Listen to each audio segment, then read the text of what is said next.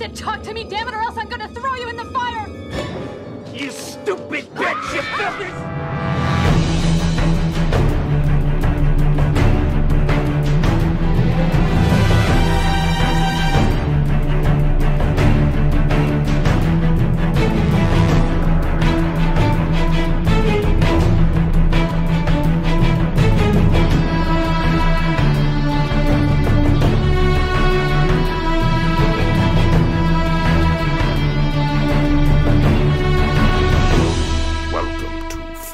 State of fear.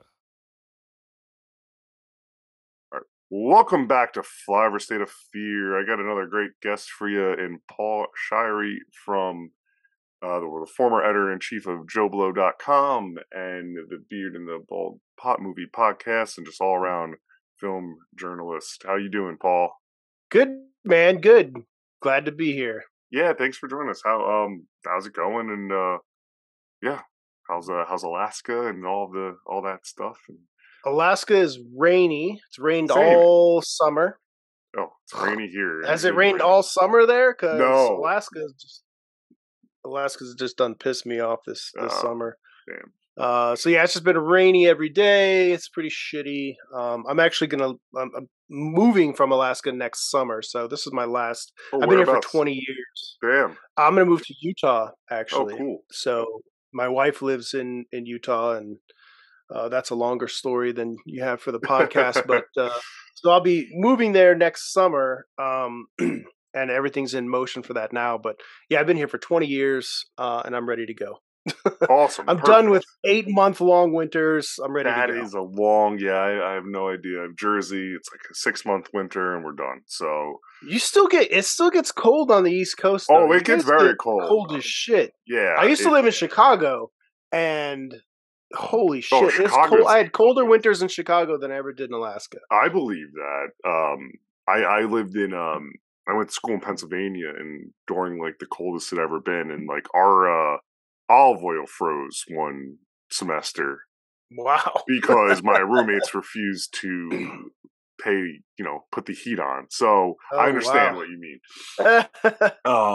My room was heated, but like everything else. So, but anyway, thanks for joining us on the show. I know you're a fellow movie person and obviously have an affinity for the horror, so I figured why not invite you on. Anything before I ask you, because it's rare I even have a movie more journalist on. Anything going on in the like exciting things going on in like movie world or more of like horror world that you want to highlight? You mean like news wise? Yeah, I just like anything out. I feel like it's a good time for horror. Well, I mean, honestly, like I would say for right now, like the one thing I'm looking forward to is Halloween Ends. I actually, I don't know, maybe I'm in the minority here, but I actually really loved Halloween Kills. So I watched it a couple times. All right, so we're gonna be fighting this. I did not. I couldn't. Hated it. I loved it. I just thought it was like fun. It was gory. It was like I had a good time with it. That's good. It was fun. That is good. I'm glad you enjoyed it. I'll never stop anyone from enjoying it. I'll hate watch ends. You know what? My thing with that whole like the whole new Halloweens is just I wish they either went completely wacky or like I just wanted them to pick a lane. Like it was all too serious and then didn't. It was like either be Halloween 3, which I love. Yeah, Halloween 3 is so underappreciated. And that's like what we're going to talk about today, actually. So anyway, that's good. Watch Halloween Kills and we'll talk, or Ends and we'll talk about it. But I that's a whole different rant. But anyway, so but here's the thing. I don't think the Halloween reboots are necessary by any means. So I'm not really beholden to them. And the thing is, like, I'm very open. I love so many of the Halloween movies. I like Rob Zombie's Halloween movies. I love his first one. I like all of them. Yeah, I like his first I think one. Halloween 2, I think Rob Zombie's Halloween 2 is another one of those movies that's deeply underappreciated because it's really Halloween 2 is actually more of a Rob Zombie Halloween movie. The first Halloween is very much him kind of towing the lines, whereas Halloween 2, like we were saying, like pick a lane, Zombie really just goes nuts with Halloween 2. I'm not saying it's great, But it's more Rob Zombie than the first movie. And I do appreciate that. I'd rather see a director just stick to the originality and go with it, or that than what we got there. Like, the Halloween still. Like, I'm not trying to be any purist here. I'm a big fan of H2O. Like, I think that's a better Laurie story than Halloween. The Halloween 2018. Yeah. So I get what you're saying. Yeah, Halloween 2, Rob Zombie's. I did revisit it last year, and I had a better appreciation for it than when I saw it in high school. And you know what? It's not even genuine, because when I saw it in high school, we got super stoned before we went to the theaters. I had no idea what I was watching, and I can't handle movies how to begin with. That's the beauty of movies. It's kind of like the tenet to my philosophy about movies is that they grow and change with you. You know, the movies that you watched as a kid, movies you watched as a teenager, the movies you watch in your 20s, 30s, 40s, they change. Yeah. You know, they change each time you watch them. You're not watching the same. You think, oh, I'm going to put this on because I love it. And then you watch it and you're like, wow, that movie just hit totally different. The reason it hit different, the movie didn't change. You changed. I agree. And that happens. And it's the beauty. To me, it's why film is such this amazing fluid art form that you can watch these movies again and again and again, and they always have a different effect. You could say the same about a painting on a wall, right? Yeah. You could say, well, I saw that painting and it moved me this way, and that it can still have that effect. But a movie is a much longer investment. You know, you got about an hour and a half, 2 hours, sometimes longer, and it's telling a story with characters and narratives, and the people that you relate to, the people that you cheer for, that can change. That might be. It frequently does. I love that. That might be the most poignant thing anyone's ever said on this podcast. No, that's absolutely 100% agree, and it's perfect. And I always encourage people, and I try not to sound like a pompous asshole when you talk about it. It's like, oh, something you loved as a child. Like, if you revisit it, like, be careful and have just because. If I don't like it, that means I probably watched. If I'm talking about things as a kid, if I don't like it, that means I watched it as a 30-year-old adult when you saw it as a 12-year-old. Yeah, of course, you thought, Norbit was hysterical when you were 11, right? or those lane of spoof movies. Anyway, I've had that conversation recently, so I love that you said that. That brings us actually into one of my favorite parts. So any new listeners. What is your horror origin story? And that can mean anything. Just more like, how'd you get into it? Or not into it, I like to say, because I've had a few guests who aren't into horror movies. It's interesting that, I mean, it's a great question, really. And it's a complex one for me. So as a kid, growing up, I was scared to death of horror movies. Sure. I didn't like horror movies. They scared the shit out of me. And I wouldn't watch them. My brother and my dad loved horror movies, and they would watch them. I remember this is back in the VHS rental days. They rented Hellraiser 2, Hellbound. Yeah. And I remember I watched 10 minutes of it, and I ran out of the room. I was like, I couldn't watch it anymore. I was like, dude, this is freaking me out. I didn't run out crying. I was just like, dude, it's too much for me. I can't. This is just too much. That's a gross one. Yeah, it's super bloody and gory, and I was just I just wasn't prepared, truly. Yeah. But then in 1986, that's the summer of 86, I remember, my dad and my brother were let's go see Aliens. And I was scared. I was like, no, I don't want to see this guy. Aliens, that's scary. And then I remember a couple months later, I actually went and saw Aliens in the theater, and I loved it. I walked, I was like, holy shit, that was fucking amazing. I love it to this day. It's amazing. It's almost a perfect film, and it's an action movie too, but it blends. I know, the horror. It really is. I think it's, I don't know, maybe it's James Cameron's best. I don't know. It could be. But so that was kind of a shift for me where I was like, okay, well, it's not that bad. Yeah. And then I was a little more open to watching scary movies after that. And I remember, I would watch them here and there. I think my dad had rented Nightmare on Elm Street Part 2, which is the worst of the Nightmare on Elm Street movies. And I was scared to death watching it. You know what? I was so scared. As a kid, though, the Nightmare, I give you credit as a child. There's visuals. I think kids see visuals. Yeah. So the visuals of Nightmare on Elm Street 2. The story. Yeah. My and you're wife not attuned. Yeah. My wife doesn't do horror movies. So, I know if there's visuals in it, just stay away. But if it's walk around, it's more of a creepy story. She probably could fuck around in the background, and Sure. so Yeah. not to compare her to a kid, but like no, it's the same thing. I have the same, and that's why I want to always ask my guests this question, because it's similar in my experience. Like, was scared of things, always liked scary things, but didn't like watching them, right? Like, I like talking about it than being afraid of this shit. Then I saw Zack Snyder's Dawn of the Dead. I was like, oh, this is really fun. I could laugh, like, it's gross, but you can laugh at it. And then I got pulled back, kind of like with your Hellraiser 2. Like, I watched House of a Thousand Corpses a little too earnestly. It's like, nope, I need to take a step back. So that's why, because it was like, what is this? I was, watching cartoonish zombies. But yeah, Alien. House of a Thousand Corpses is a tough one. That was for me. I watched that as an adult, and I was like, man, it's an ugly movie, but I love it at the same time. I absolutely love it. But it is ugly. It is an ugly film that I love. And I think children, it's good that, like, on their own, find an ugly movie that they're like, that kind of fucked me up. Yeah. But yeah, man, that's a great pick of, like, what kind of got you to, like, flirt with it more, like Aliens. It's because I forget Aliens is in the horror camp, right? Like, I love Alien is a scary movie. It's all out in space. Yeah. I've been watching the Shudder 101 scariest moments, and they just covered Aliens, and I was like, oh, okay. You mentioned, I'm like, I mean, there's definitely some scary moments in Aliens. It's definitely more of an action war with a face hugger, and actually than anything. But yeah, it's interesting. Those things are creepy.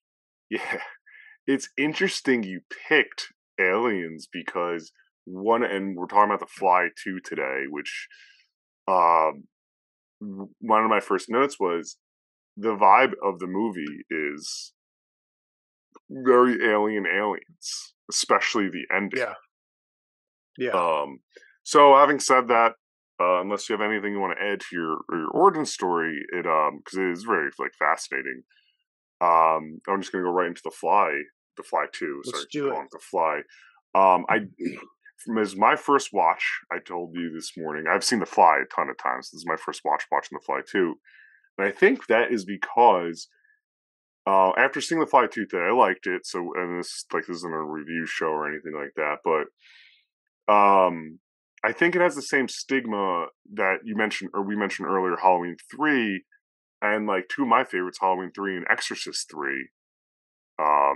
I think The Fly 2 might have that same stigma where people just see the sequel label and it's, like, kind of forgotten in time. Yeah. And then you talk to actual, like, I don't want to say, like, horror fans, they're like, oh no, like, I'd rather watch The Exorcist 3 over The Exorcist most nights. Yeah. I think it's a George C. Scott. This might, like, Fly 2, it's such an interesting story. Yeah. So before we start breaking it down, I always like to pull the synopsis from Google, because they're usually right or really wrong. Let's hear it. I'm curious. So I did pull this from, and I usually don't pre-read. I actually pulled it from the first Wikipedia in Google, because Google really gave nothing. It's just like, it's a remake of a remake, blah, blah, blah. So the synopsis of this is, Stoltz's character in this sequel is an adult son of Veronica Coiffy and Seth Brundle, a scientist who became a human fly hybrid as a result of an experiment gone awry, played by Jeff Goldblum in the 1986 remake. With the exception of stock footage of Goldblum from the first film, John Getz was the only actor to reprise his role, with another actress filling in for Gina Davis' role of Coiffy, or however you say her last name, in the opening birth scene. Literally gives us nothing of this movie. This is all these synopses.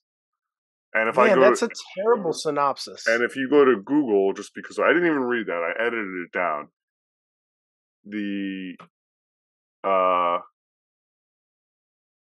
You know what? The synopsis is, I must have Googled something anyway. We're gonna skip past that. It's just Bartok, the CEO of a research laboratory, acts as a self-appointed guardian of Martin. It just gives more if you Google it, but that didn't show up earlier because I'm not going to waste time with that. All right. So that's the synopsis. 1989. It's directed. It's what the fuck? Why did I not write this down? It's directed by Chris Wallace. Chris Wallace. Yep. Who was the special effects guy on the first Fly, and really his only film he directed. He directed one other and an episode of Tales of the Crypt the same year. Yeah, Fly 2 is his only feature, so but he was heavily involved in special effects for tons of movies. But yeah, this is Fly 2 is his only feature, which is good. To me, kind of a shame because he showed a lot of promise with Fly 2. I want to, thankfully, I have them. I do want to go check, because of Fly 2, I want to check out, revisit his episode of Tales from the Crypt Till Death. I just can't place what episode that is off the top of my head. Is that the one with Andrew McCarthy? Let's see. I wonder if that's the one. Let's see. This is what everyone likes. People Googling. This is the one with... that's plantation owner tries a voodoo love potion. I don't think that... Yeah, there is one where... 2. So it's not Andrew McCarthy, but it's funny. I literally, before we were recording, was watching A Serpent and the Rainbow. So the voodoo motif is alive and well here. But anyway, so check that out if you can. But why'd you pick? Yeah, the one with Andrew McCarthy was loved to death. Yeah, there's a lot of till deaths, and this movie actually, like the way it ends, and anyone listening to movie podcasts, there's spoilers. The end, running right to it, is very Tales from the Crypt to begin with. Yeah, like the very, very last shot. But why'd you pick this? It's such a unique pick. Like kind of was saying, like it. I love when things come out of like left field, right? For these picks. In 1989, I saw The Fly 2 in theaters. Me and my brother and I think a friend of mine went and saw it, and we were hyped to go see it. Like we didn't just like go and just buy a random ticket. We were like, let's go see the fucking Fly 2, man. Oh, cool. So. Let's see, I was 12 years old, and I was like, dude, okay, this looks fucking cool. We saw the trailers, and we were in. Like, we were like, this looks fucking cool. And my dad had actually took me and my brother to see the first Fly. I think it was 86. He took me and my brother to see it, and that movie fucked me up. Yeah, like, I don't see how the Fly doesn't fuck anybody up. Like, when he barfs on John Getz's hand and his leg, I was like, dude, my heart was like beating out of my chest as a kid. Like, I was watching. Fucked me up. Leading up to this, like last week, I work from home half day. I put the original Fly on. I've seen it enough times. I grab lunch, and of course, it's the scene he's just throwing up on the can, and I'm like, this leftover food's really hard to eat now. Like, so I'm not very hungry now. Yeah, it's so visceral and so it's interesting, like, that you told me that you were like, yeah, my dad is into horror movies, but we saw Aliens, and like a year later you're like, all right, now you can handle Cronenberg's The Fly. Yeah and that was the thing. It was like you kind of like what you said, bro. You watch House of a Thousand Corpses, like, okay, maybe I need to take a step back. Now there's a situation where my dad's like, well, we saw Aliens, let's go see The Fly, and it was like, oh fuck. Especially like fucked me up. Especially like something like that, because I know just from like seeing shit like that, information of what The Fly is, right? The Goldblum one. It's not out there in your advertising. Yeah, and it's a slow burn. So I'm sure you're like, this is neat. He's doing push-ups and he's like a superhero. Like I remember my dad recanting, talking about that movie recently, and he clearly forgot like the really grossness of the ending. He was like, he's great. He's going to the bar and he breaks the guy's arm and doing. I'm like, oh, Dad, I don't think you finished the movie. You watch the end where he turns into a grotesque fucking fly creature, and the flesh falls off, and he barfs on people and melts their flesh. Like this summer. Jesus. So it's really neat, the Fly 2 and the theater experience, because watching this for the first time today, it's like, it's interesting. It has a little bit more of a pace, right, than Cronenberg's Fly. Yeah, but it moves. It moves. It's not boring. The Fly no, 2. no. I'm not going to say it's high art, but it's never boring. No, it was a really pleasant surprise. So it's not boring at all, and but it still takes its time. Is kind of where I'm getting with it. Sure, yeah. So it does have a bit of a burn. Yeah. So we begin, kind of in the dream sequence that's now reality that we end The Fly with. It's not Gina Davis, but it's Gina Davis's character giving birth to Brundlefly, but a corporation is doing everything for her now, assumably that what's Bartok. Bartok, yeah, it's Bartok, and then who was the smarmy guy from the first one? Shepherd. Yeah, that's John Getz. Borons. They're all like Borons, Bartok. Yeah. He assumingly he sets her up this way, like something's in her. But they birth. She dies on the table. Fun fact: Gina Davis was like, "I didn't like the birth scene in the first one. If you're starting a movie I like that, I'm out of this movie." That's the only reason why apparently she didn't do this. Well, I'd be surprised if she would come back anyways. Like, hey, will you show up to give birth and die? Like, I feel like at that point, Gina Davis had enough clout to say, you have to give me something more to work with here. Yeah, you know? Like, and she's like a year removed or a year later from a couple of years. Yeah, a couple of years from this, and then from A League of Their Own, she's like a year away from it, and like Thelma and Louise and all. So shoot her, and you don't need her for you. We get the scenario. Yeah. So she is.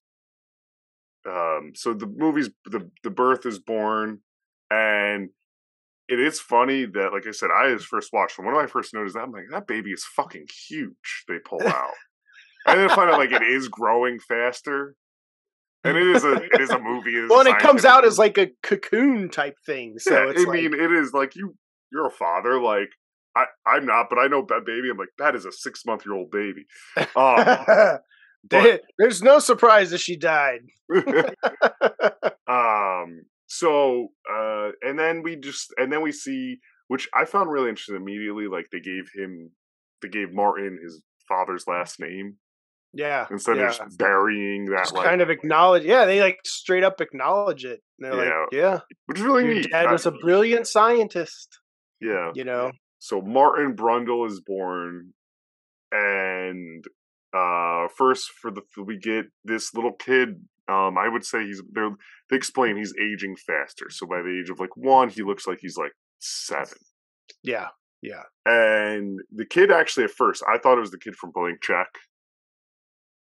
Oh yeah, I guess he could. It looks like it's not. But we get this really like, we learn a little more about what's going on and what Bartok does, and like the kid doesn't sleep, but he's a super quick learner, and he's a photographic memory, and he's that superhuman that Jeff Goldblum is in the first one, just as a child, and he's growing rapidly.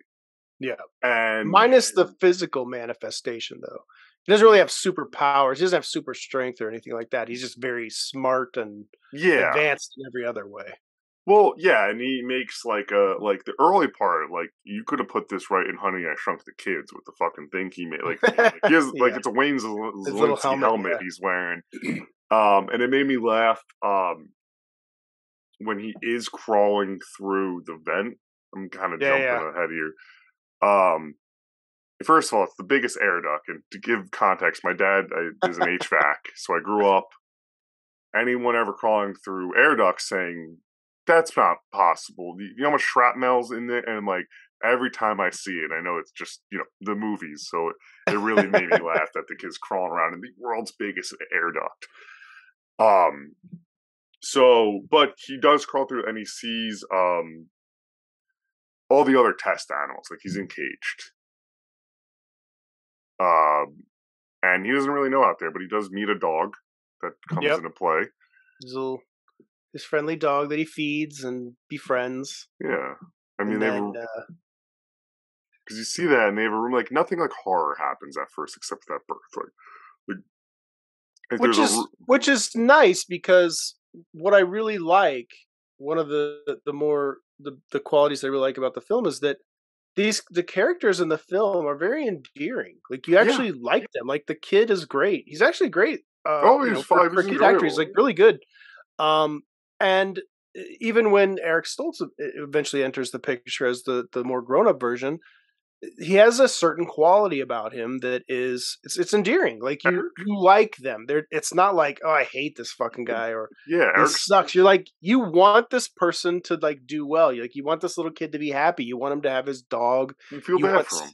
Yeah, you want when he gets older, you're like, oh, I want him to fall in love. I want him to have everything. You're not like, man, fuck this guy. You're like, no, it's difficult in horror films, especially to create endearing characters, right? Because most of the time you're creating cannon fodder. You're creating people to be killed, and you want to have one emotion or another. Either you want to love those characters or hate them completely. Because something horrible is going to happen. And this one, you're rooting for the opposite of the Fly. I am rooting for Eric Stoltz the whole time. I'm rooting for Martin Brundle because he is endearing. Yeah. And when we do get to him, he plays it so well. And, when he learns, even as the kid, like, they attach, I was about to call him Burbank. Bartok. But, as this father figure who he does look up to, obviously, Bartok is up to no good because they're keeping this kid in captive just to study. And it was interesting to read that you talked about aliens earlier, and they did structure the antagonists of this movie after aliens being like Weyland-Yutani, yeah. So, but that's a really great point, and something I definitely noted. And I know they wrote the part for Eric Stoltz, and he said no, and I think the script is it sounds like it was pretty terrible until it got to this point. And he was like, sure. Yeah, I went through a couple different, really vastly different takes. There was one where, the kid, where Martin was supposed to beat a bunch of other kids, and that all had different abilities, and they were going to like escape and live on the outskirts of LA. And the director hated that concept. He was like, no, I'm not. Dream Warriors. Yeah, exactly. And then there was, I think there was another one. I can't remember the other one. There was like a whole other concept too, but eventually they got it down to where they wanted it, which is, I think, is the best concept they could have gone with. Honestly, like it's one of those. To me, it's kind of a slam dunk sequel concept. I don't know that it's perfect in execution, but conceptually, I think it's pretty awesome. It's good. It fits the mold of like the first one because the first one's earnest. It's an earnest movie. Yeah, the characters are earnest, and you see the change. So we do get that, and still as a kid though, he meets with the dog, and he happens to one day crawl into them testing. We see the pods are still in action. Yeah. And they send the dog through the pods, and it just completely mangles and mutates this dog. He sees him, he's traumatized, and that's when we get to flash forward to Eric Stoltz. Yeah. When he's and when we get to he at 5, he's probably 25. Yeah. Right, that's about where Eric Stoltz age is supposed to be, and not Marty McFly is what you might call him. And it's funny, I actually jump around, if I remember it. I literally forgot Eric Stoltz was in Mask. And I was this makeup when he's little then, I'm like, it kind of looks like Rocky Dennis. And then I was like, wait a minute. Wait just a minute. I mean, there was a period where Eric Stoltz was kind of like the it boy, I mean, again, he was hired for Back to the Future. He was the original Marty McFly until they were like, it's just not working. But he was kind of an it boy for a long time there in his 20s. And he did make some good ones, like I love Some Kind of Wonderful. I think is a great like John Hughes era '80s movie. And he's got like little appearances here and there, but he never quite like just exploded to the top, But he's one of those mainstays where oh, that's Eric Stoltz. Yeah, and I think he's earned his accolades and his respect in Hollywood and his place. Sure. As a result, and I think Fly 2 is one of his better roles from that period in his life. I think it's a really fun, cool performance. I don't think it works if he's not endearing. Right? Like if he's not charismatic, he's not Jeff Goldblum on screen, but he's not supposed to be. And I think that's what's great is he is different, and that's another thing that's good about Fly 2. It's not trying to be the first Fly. No, it's not like, hey, let's just remake the Fly. It's like, well, I was really. nervous. Not nervous. I mean, that's an exaggeration, but I was nervous for that. Right? Like watching it, I'm like, okay, well, like we're gonna meet Daphne Zuniga, and we're gonna relive the same events, but now there's corporation involved, and thankfully that is not what happened. So we do get that, and around this time, though, his father figure Bertok is like, you know what, you're on your own. Here's your own apartment. Like you deserve your freedom, and that's the only naivety. I'm like, you're so smart, and he couldn't pick that one up.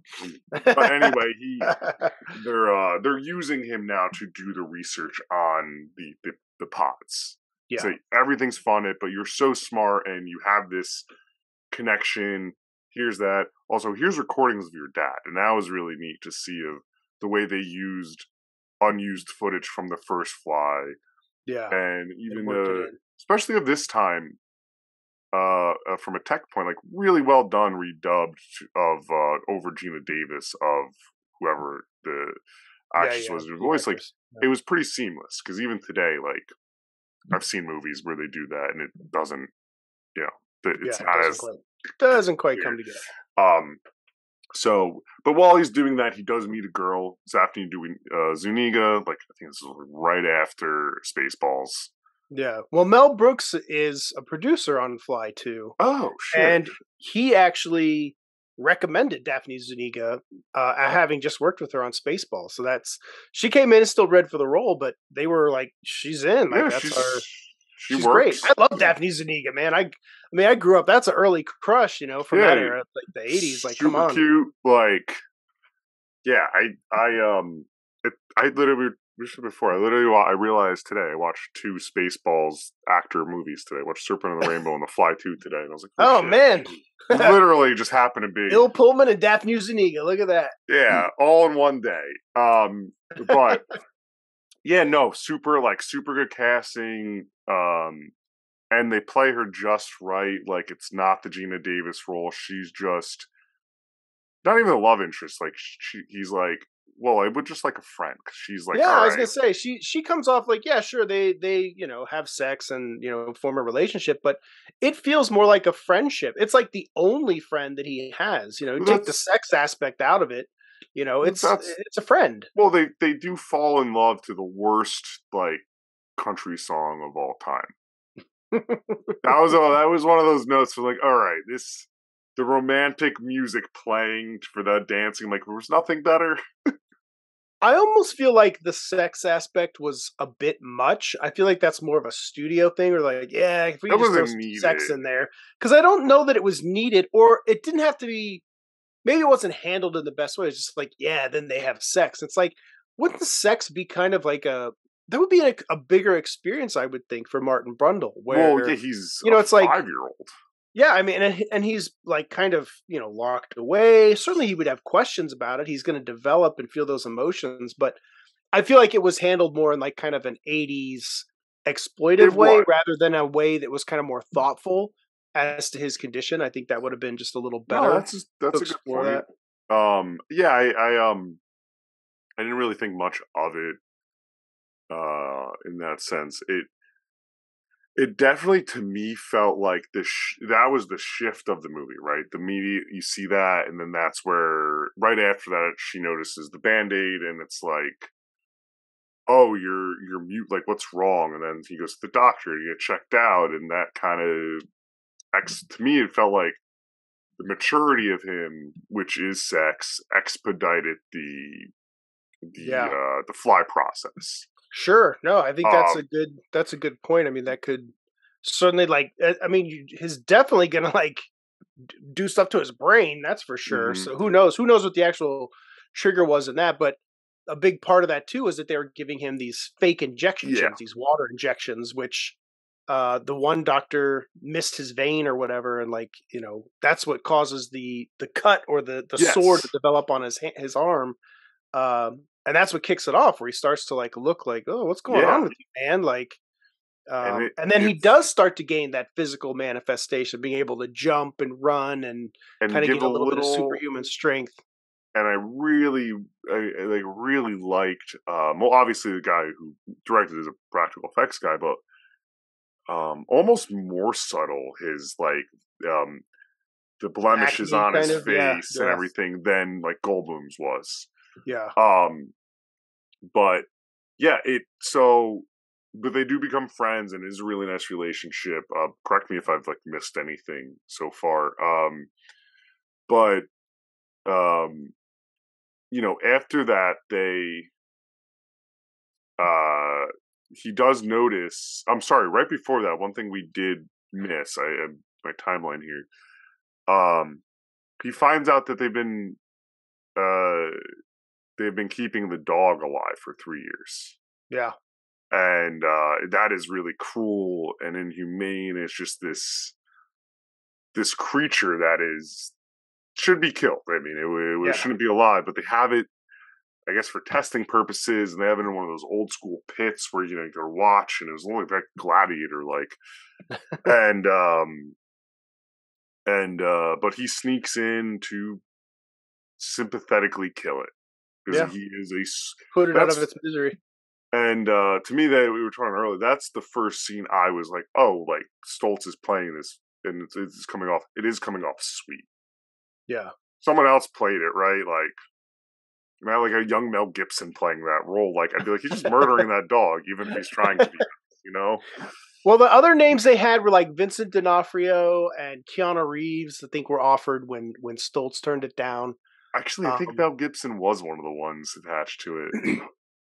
Was he in there too? I think maybe he was. I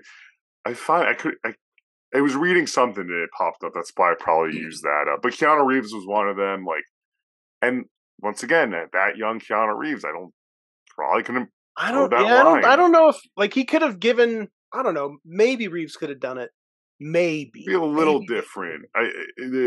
He's a different actor back then. That's the thing. He's a different actor now than he was back in the 80s. So all I'm thinking is Parenthood, Keanu Reeves. Yeah. So I don't know. I don't know how that would have worked. So, but anyway, that that's a little bit before the sex happens, but that kind of kicks him off. Sex happens. Yeah, that's before congrats. He humanly, and it's a real connection, and this creature, or when he is eventually, he does have a connection to animals and creatures, and it's shown all throughout this movie. Yeah. So they have that, and then,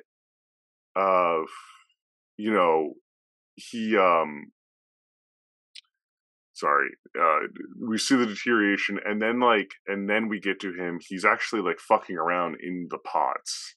Yeah. And that shifts pretty quick after these few scenes, and he's not transferring, but he keeps collecting his DNA, and he does figure out a solution. Yeah.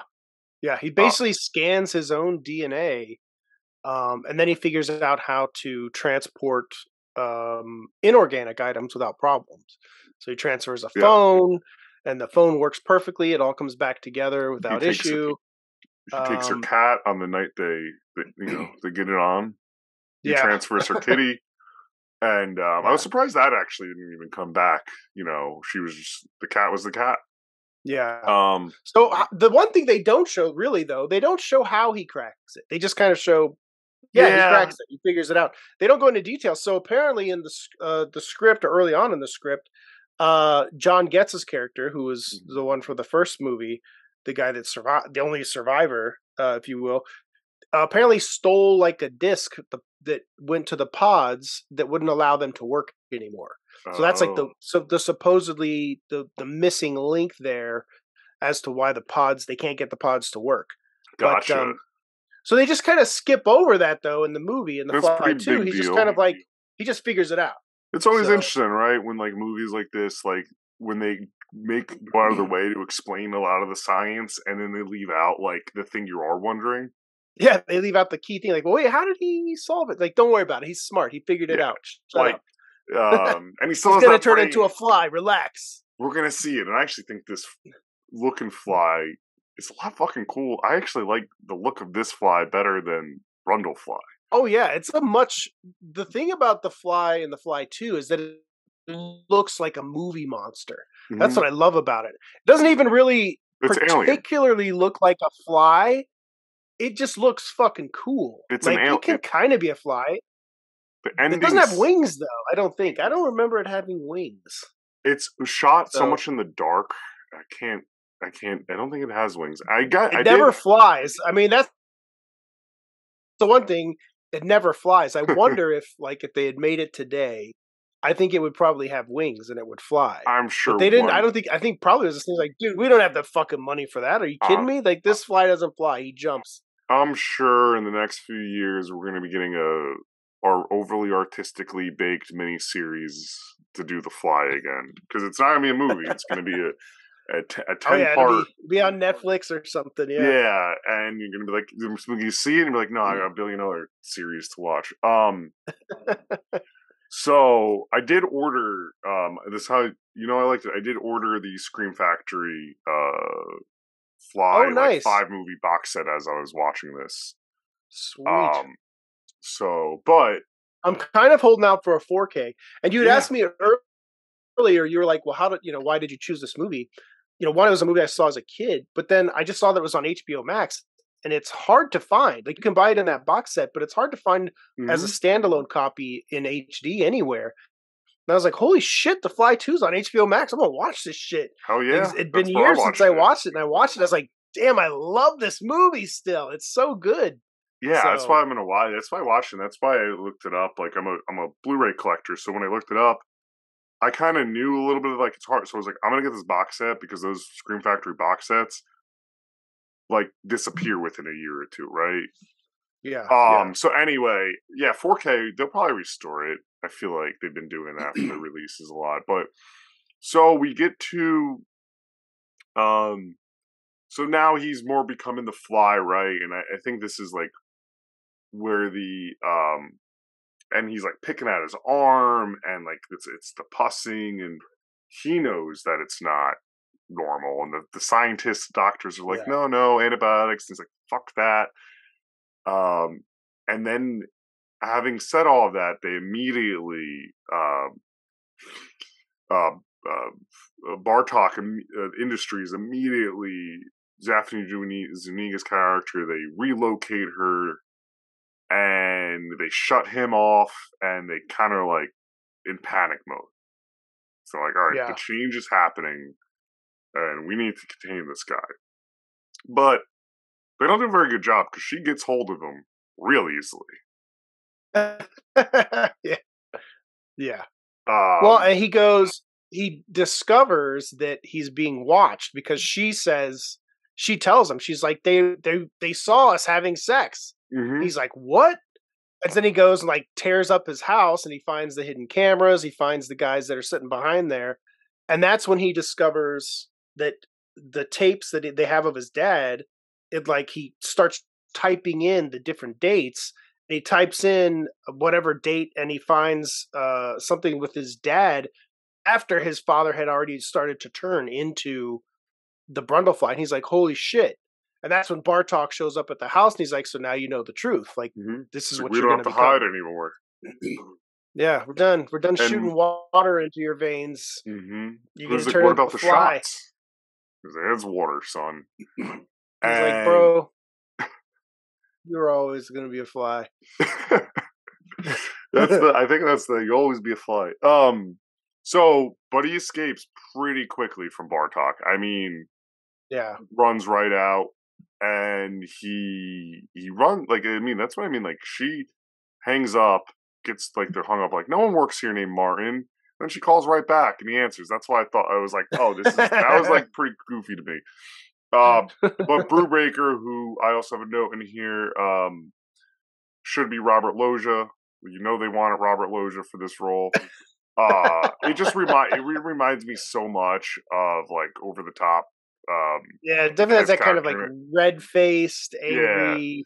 Yeah. How are we doing on time, Paul? I just want to make sure we're. I could do another like 15 minutes. Oh, cool. All right, so we'll run to the good stuff then with this for any of the listeners. So he does get to her house, and she's like, she's ride or die. She's like, all right, I'm gonna help you escape. I mean, and he's actively, like, the prosthetics are coming on heavy. This is earlier I mentioned my note about like he looks like Rocky Dennis, like it's happening. Yeah. And it's a different transformation than our Goldblum. Yeah. Like it's more burn victim. Yeah. Well, and it happens very fast, and he actually cocoons. Whereas, like with Goldblum's character, he doesn't cocoon; he just kind of falls apart. Yeah. So it's very different. It's fun liberties are taken. I mean, it's a lot like this. A lot of other horror sequels, like, you know, you watch something like Pumpkinhead, right? Like, it's every movie's a different looking Pumpkinhead. Yeah. So it's a fun liberty they take. So he runs, and they run to they actually get to John Getz's house from the first movie, and he's like, I don't have a hand. Fuck off. Like, it's truly like, it's a good scene of the movie, and it's a waste of scene for the characters, because he just tells them to fuck off. Well, and he's kind of hilarious. Like, I think he's great. Like, I remember being in the theater and everybody having a good laugh, you know, when he was, you know, his lines, he's like I had no love for the man.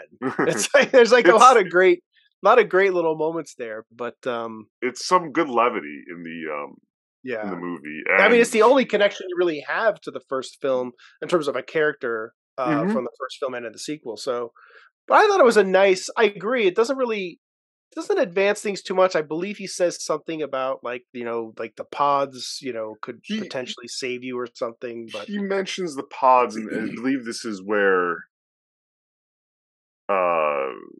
Martin reveals, he's like, well, we need another like human to human, match to DNA, and it'll be fine. But yeah, so then we go to a motel, and then this is where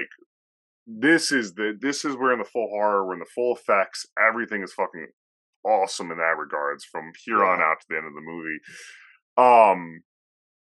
And when so they fall asleep together, and she's comforting, and then she wakes up in the night, and he's in this really, like, dramatic, like, blue lighting, and he's almost all fly yet, and he pulls out his eye, and he's actually, I don't know if you noticed this, or it was just me, like, then he does start talking like Jeff Goldblum. Yeah, kind of has like a dark, and there's a great line that he says that was used in the trailers too, where she's like, "You're getting worse," and he's like, "No, I'm getting better." Like, it's such a great line. Stoltz's delivery with that line, everything, his mannerisms, everything. It's like almost like evil villain kind of thing, and I love it. I absolutely love it. And it's the biggest change of his character in that moment. It's the first time that you see him taking power. Yeah. You know, where he's like, he's no longer just like this kind of doe-eyed guy that like doesn't know what's going on. Now he's like, I know what the fuck is happening. Sure, I'll do my research. Like, you know, but perfect. Like, and he does that, and they do get caught. He cocoons. They do get caught. But you said he takes power, and it is creepy. It is a creepy fucking moment. And I do love that one scene a little before that, where he runs past the truck like a fly. Oh yeah, and he's like kind of like hobbling, like kind of crazy style. You know, because flies fly into trucks. But we go back to the Bortok Industries, and This is where I've said it a billion times. This is where it becomes like Alien. Like it becomes Aliens, and it has this like Bond feel almost to it, where like Bartok is just full supervillain, and very much like a Bond villain at that point. Because one thing we failed to mention is while all this is going on, Bartok can't get into the computer for the research and to access the pods. Yeah. A guess of the passwords, one guess will corrupt the whole system. Yep. Shut it off. So they want to get the password from Zuniga and Zaphne, I just call her. Daphne Zuniga, and so they're holding her hostage, basically. They're like and he's in cocooned, and he just starts fucking people up. He breaks out of the cocoon. The cocoon looks awesome. It does. And if Chris Wallace, the director, how he has that background in VFX, and he worked on Gremlins. It's a very similar, like, kind of like concoction, the way he has, like, when the cocoon starts to open. Yeah. It's very similar, like, when Spike is, like, melting at the end of Gremlins. It's a very similar kind of ooey, the bubble, gooey. Right? Like, yeah. It's like, it's you can definitely see his fingerprints on there, and I think it's great. And, man, I'm just a sucker for practical effects like crazy. I fucking love practical effects. Mm-hmm. Just even if they're crude, even if they don't really work that well, I still love seeing them. But in The Fly too, they work great, and The Fly itself looks convincing. He looks just great. I'm not saying it looks like a real fly, but it looks like a real monster. No, it feels like it's a monster movie now. I think the difference between this and The First Fly is The First Fly I would never call a monster movie. I don't think of it that way. I think it's just way more of a horror. I think I'm like, it's a body horror movie. Body horror, yeah. It's visceral. This is a monster movie. Absolutely. I mean, it's a monster movie without a monster kidnapping a woman and, like, not King Konging it, which most do. Yeah. It's a monster movie. And speaking of the practical, I'll just go right through it. Like, the kills after kills, and the crowning achievement to me is there's 2 headbursts in this movie. Well, I'm sorry. Once my favorite practical effect is when he spits on the one guard and his face starts ripping off, and it's kind of like the one in Poltergeist. He hits him, and then the guy, the guard, grabs his face and literally just pulls his face, eyeballs, and everything off. It's so and good. It is one of the most grotesque, horrific, so good. Awesome, amazing scenes. Apparently, I read this. I don't know how accurate this is. Apparently, they had nurses at certain movie theaters when this came out for people to treat people if they like freaked out over the scene. I don't know how true that is. I don't know, but it's on the internet, so it must be true. But that sounds like, I remember watching it as a kid, and I remember me and my brother and my friend were all like, "Holy shit! Did you fucking see that?" It was awesome. And here's the great thing about it. And I've watched The Fly 2 twice now since it was on HBO Max. After the guy is laying there and he just pulled his face off, his hands are all melted. The detail to that sequence is amazing because his hands are melted because he just pulled it. He reached for his face. Of course you would, right? If that happened to you, you see the bone and the tip. Yeah, and the great thing about it is the motherfucker is still alive. Well. Like, the guards come in and he's laying there and he's like, "Ugh." Yes. And that is the scariest, creepiest part of that scene is chest. that this guy is still, his chest is still heaving. And can you imagine being alive after that happens to you? That's horrific. That's horror. That's and the guards come in and they say, like, we need a medic. We need a medic. And I'm like, what is a fucking medic gonna do? Yeah, but fuck. And I think the worst thing in the world would be for that guy to live.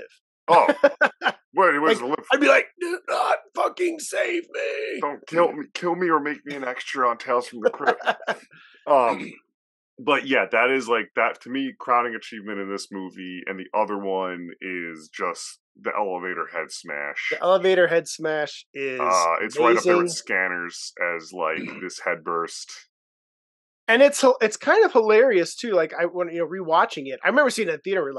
We were shocked and like in awe and like just like. Well, they thought that was going to get have to cut around it from the MPPA. Yeah, the MPAA gave it an X rating, and then I guess Wallace resubmitted, said, "Hey, come on," and they were like, "All right, fine." Yeah, and they didn't have to change it. It's like that, Headburst, Scanners, and the original Dawn of the Dead. Yeah, it's definitely absolutely Fly 2 is one of the best head smash scenes ever, and it's kind of Austin Powers-ish if you watch it now. Where the guy's just kind of like, ah! And they're like, fucking move, dude. And he's like, I have to get my head crushed. Oh, now that you call that out, next time I watch this, I'm gonna think of fucking Michael McDonald in it. Austin Powers. But that happens, and like I said, this is the point really where it's just guns shooting around, and like Burtok also is still being like, no, we have to keep him alive, and his hubris is just taking control. Well, and this is the problem, though. This is the problem with The Fly 2, is that all this money, this massive scientific lab, all this shit, what the fuck was their plan? You know? Like, what was their... You know that it's going to shoot... You should know, rather, that it's going to shoot this, acid-burning shit. You have people evidence of the It's father. going to be physically, stronger than everybody else. Like, what exactly was your plan? Like, even when it was ingestating and it was in its cocoon, they just have, like, one white lab coat going in there, like, yeah, we're checking on it, took some readings. Like, yeah, what happens when it pops out? Like, what was the plan? I know, it's a very half-baked plan, because they could have just worked on those teleport machines without the kid. And he should have been in a protective room for when he pops out, he's already in a cage, right? It should they have him in some fucking, just side room. Nice studio apartment. Nonsense. Well, it should have been like, it sucks to say this, like, for like a kid or whatever born, but you're right. It should have been like how like it was like Quicksilver and like that, or like kept in captive in like the X-Men, right? Like something that like contained him, and he had to like maybe use his his intellect or something, or his like childhood in that building to get like out. Stranger Things or whatever, like 11, like just you're in a fucking research lab and we're treating you that way. Yeah. It feels like it all kind of fell apart where they're just like, well, what can we do? I guess we can shoot it, or we can die in place. I don't know which one you want to do. So yeah, it's the movie, I will not say is a half-baked movie in the slightest. The concept of these characters is a half-baked idea. The villains are half-baked, I would say. I would say that I would say that their plan is not exactly fleshed out. Are you trying? What do you want to study him for? To tie you want to use him as a weapon? Do you want to make more? What is the plan? To tie it back to earlier conversation, it's the Halloween 3 plan, right? You have a villain who's a Bond villain, right? Like Shamrock's a Bond villain. Bartok is a Bond villain, and the plan doesn't make sense. Like in Halloween 3, the plan doesn't make sense because time zones exist. Yeah. It goes a little Austin Powers, he's kind of cool. Dr. Evil. So anyway, a lot of bodies are being thrown, and Daphne Zuniga, like, she knows he's in there, and he takes Burtok into the machine with him, and I'm like, oh shit, they're using him as the human sacrifice. Yeah. And the machine happens, and this is like the SWAT team comes in at this time, but they see Eric Stoltz come out, and he's in another like goose sack, and my only real note is, even though she's really gross that she's kissing him, just from like the scenario, not just like, really, but whatever. And in front of him though is a Brundle Burtok, Bartok Fly, Bartok Fly. And he is, and then earlier I mentioned, this is what I loved it, because we fade to black and we see that, and like whatever, they probably live their happy life, or who knows, to my knowledge, they're cured. But we see all the doctors and scientists and everything researching and looking at Bartok in that pit that dog was in. The dog was in, and that is, I keep saying Tales from the Crypt, but that is Twilight Zone. That is Tales from the Crypt. That's a classic morality horror ending of. Oh yeah, it's so good. And then as he's like trying to feed, and he's like his tongue is hanging out, he's trying to eat the slop that they give him, and he looks up and he sees a fly land right on his food bowl.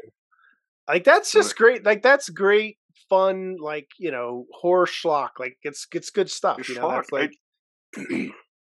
I generally liked it. I'm glad you picked this movie. Is there but even the schlock, I don't even want to. Like, it's definitely one that's going to go in my rotation, but I don't even want to call it full schlock. It's a fun horror film that I think is a little easier watch than The Fly. Oh, yeah. It doesn't lean in that body horror where, like I mentioned earlier, I could eat lunch to this movie. It's true. Like, The Fly really is an investment. That is the truth. Like, I know some people that can watch certain horror movies, they can watch, like, gore and stuff and eat a fucking cheese pizza, no problem. And then there's other people like me and you that are just like, appetite is contingent on this one. So if you're going to watch The Fly, you got to not only plan your time around watching it, but what you're going to eat, if you're going to eat anything. Yeah, I didn't do that. But anyway, anything we missed during this conversation we have here?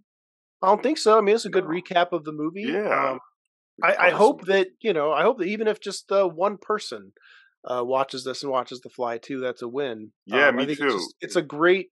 It is really a truly underappreciated little horror movie out there that I think it's great. It's not one of those like, oh, it's so bad it's good. It's like, no, it's actually legit good. It's really good. And that's what I was expecting.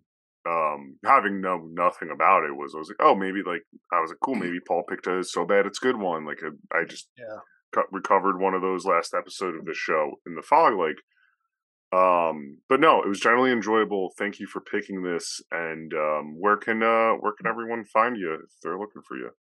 Well, these days probably the best place to find me would be on Twitter at Arctic Ninja Paul, so you can follow me there. I'm currently working on my own projects, a couple writing and drawing projects, so I'm not posting as much as I was, but I do dip in and watch stuff and share my thoughts. I enjoy conversing with fellow fans such as yourself, which is how you found me and I found you. So feel free to hit me up anytime on Twitter. I do enjoy talking movies and kind of going on about that stuff. You're very good at it. So perfect. And you can always find us here at Flyover State of Film, Flyover State of Fear. Stay frightful, everyone. Welcome to Flyover State of Fear.